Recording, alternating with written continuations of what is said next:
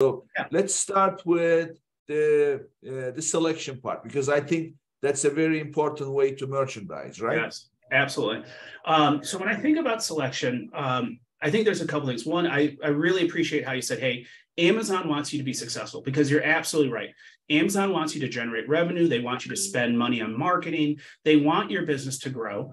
And to your point, there's certain ways that that has to grow, because, you know, like if you pack your thing full of, let's say you pack a shipment full of peanuts, they're going to charge you per peanut, right? Because if everybody does that, they literally have mountains of peanuts. So there's certain things they have to put in place because of the volume in which it's happening.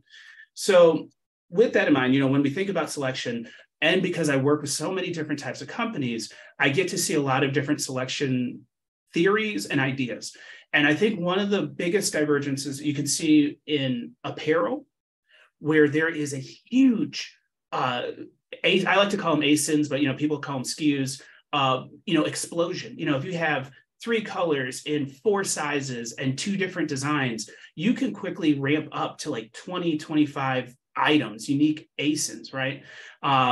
Each one its own color, each one its own size, each one its own design. That is a problem. And that's a problem because it is very tough to keep in stock on such a wide assortment of selection. And so, you know, how do you balance this with also then, you know, the need that Amazon has, because Amazon would like to sell one item 1,000,000 times, as opposed to 1,000,000 items one time.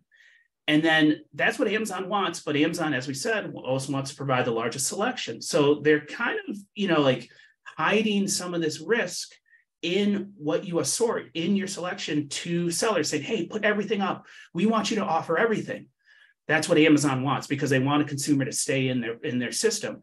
But as the owner of that inventory, that's not what you want, because you don't want dollars just sitting in the warehouse that you're actually having to pay for, because they're charging you long-term and short-term storage fees.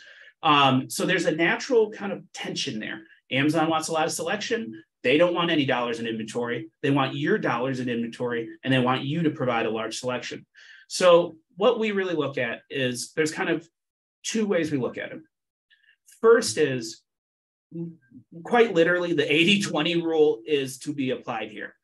20% of your selection is going to drive 80% of your sales, and really 2 to 3 of your items I don't even care how big your selection is, 2 to 3 of your items are really going to drive almost all of your sales, you know, at least almost half your sales.